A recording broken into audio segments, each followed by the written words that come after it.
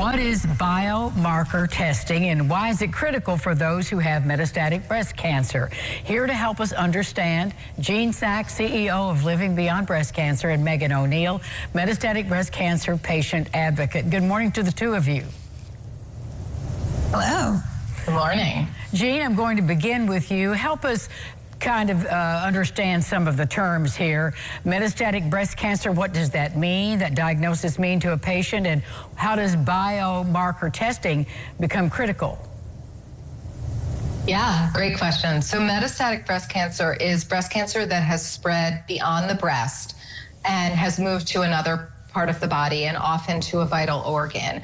Once you are diagnosed with metastatic breast cancer, also known as stage 4, it is considered an incurable disease, but with new treatments, many women can live well with good quality of life for many years, but they will be on treatment.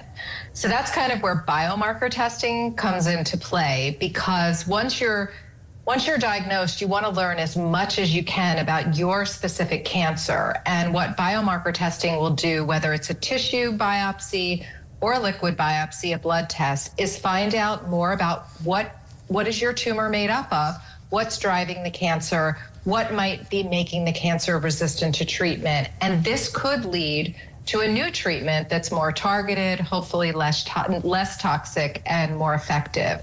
So biomarker testing is really important. It's really the future of how we treat cancer, and we do really want to make sure metastatic breast cancer patients understand that. Well, Jean, is it not routine? That test is not routine? So, the science is changing quickly, and I would say many metastatic breast cancer patients are getting the test, but we do know that many are not. Or they might be getting it, but their doctor might not be sharing that with them, so they might not know the information they learned. It's also not mandated to be covered by insurance or Medicare right now. So while it's usually covered, it's not always covered. So we have to make sure that happens as well.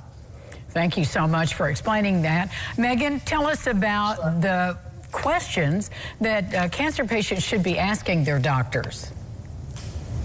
Yeah, absolutely. I mean, there's so many tests that are done.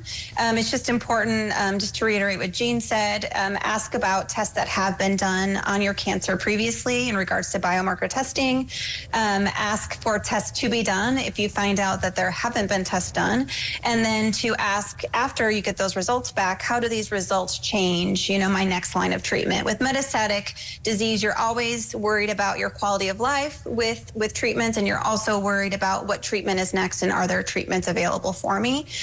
So these mutations, I found out recently when I did this testing that I have a PIK3CA mutation, and that will possibly change the course of my treatment, because it might mean that certain treatments work better or worse for me. It might also open me up for certain clinical trials as well. So that can be another part of the conversation.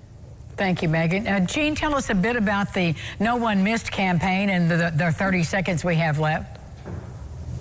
Sure. So No One Missed campaign is really designed to raise awareness about biomarker testing. As you can tell from our conversation, it is complicated.